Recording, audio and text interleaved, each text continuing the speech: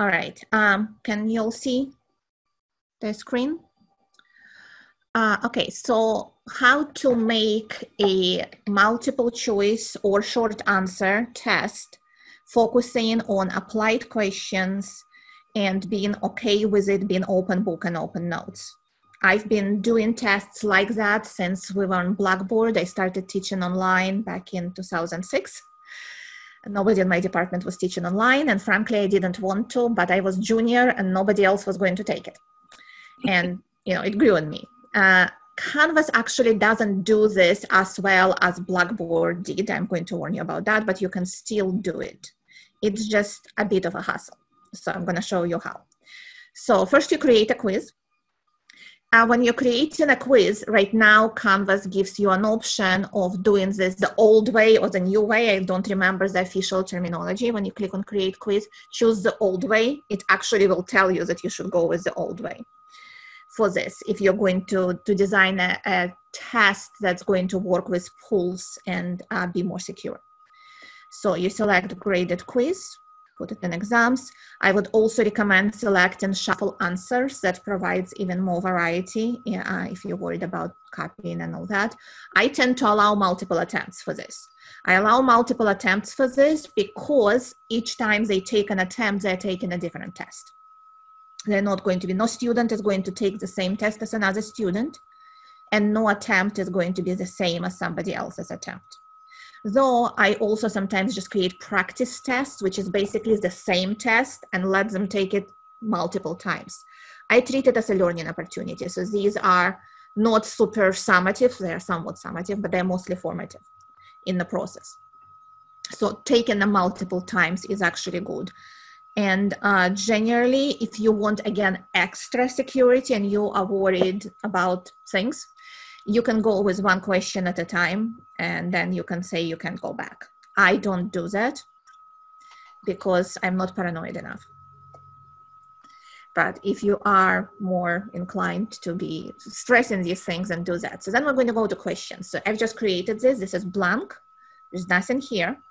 So you can do multiple things when you're making a test. You can do new question. If you click new question, it's going to basically ask you to write a question. It means you're creating it, which certainly if you have lots of time on your hand and you want to do this kind of test, I admire you. Because I do not have a kind of time that would take to write 6 versions of every question I want to ask, because that's basically what we're talking about. So I use publisher databases. So you can do several things. You can go with new question group, and you can link to a question bank.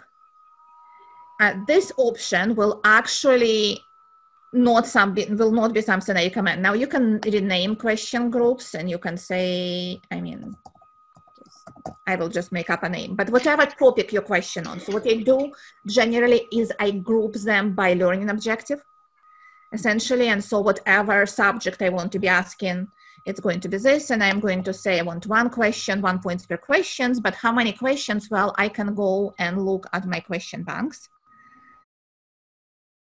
And you see, I have many. All my test banks forever and ever are here. But I created for last semester special pool specifically for a particular chapter. It's not actually for this subject where I'm developing in my developing shell, but it doesn't matter, right? So in that case, I pre-selected, created a separate test bank pool, specifically all the questions that were addressing everything in a chapter. And for this particular test, I was okay with them not being fully evenly distributed. So you can select that whole test bank, and you can create a group. And so in this case, questions will be pulled from test bank. Now, if I'm going with a chapter pool, I am actually probably going to say, oh, if this is a quiz, well, I want 12 questions. And so I'm gonna go with that.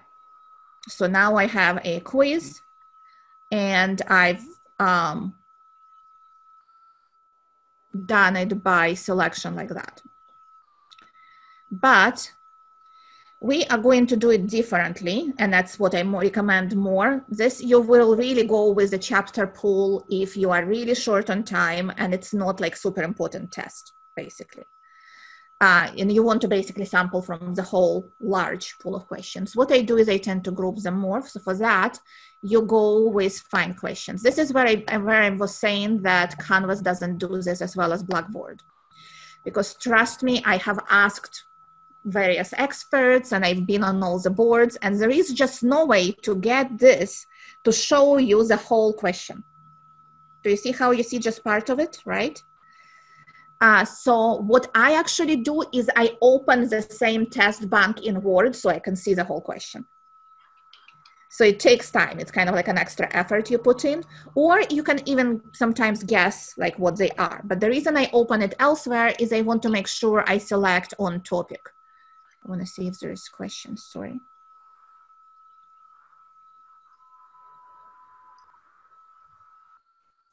Right, so if I scroll all the way down here, this tells me that I can be adding questions to a group, and I'm going to say this is a new group. So by expanding the box open wider and larger doesn't affect? Does not, no, I'm just going to have empty space. This is what I've just actually done, but let me type this and I will show you what happens if you open the box wide and larger. It's, you know, I showed this to my husband who is a software architect. And I'm like, look at how bad this is. And he's like, well, they should hire me, I'll fix it. Gee, thanks, honey. So I'm going to call this selection, and I'm going to say, I will want, say, 2 questions, and I want each question to be 1 point. And I'm going to create this group.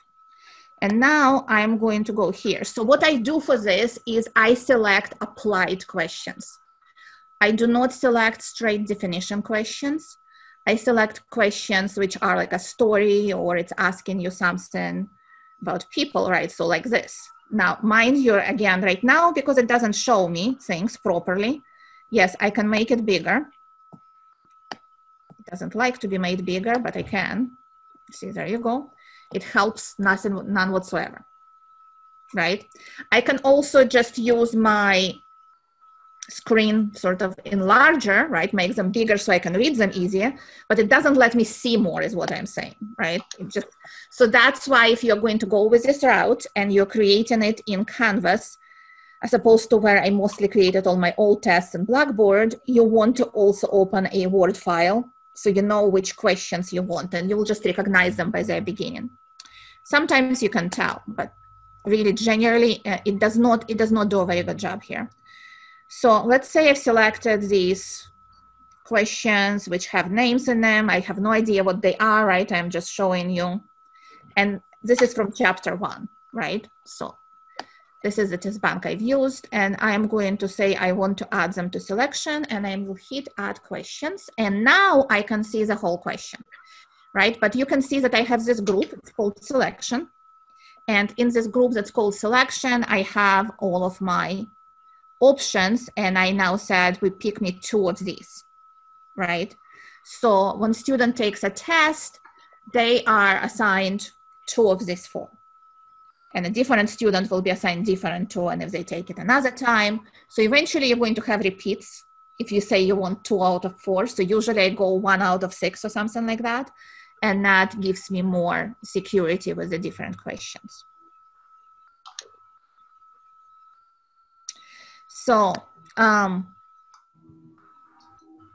yes, so that's my, you know, I do other things for exams, obviously also, or other than exams, I should say.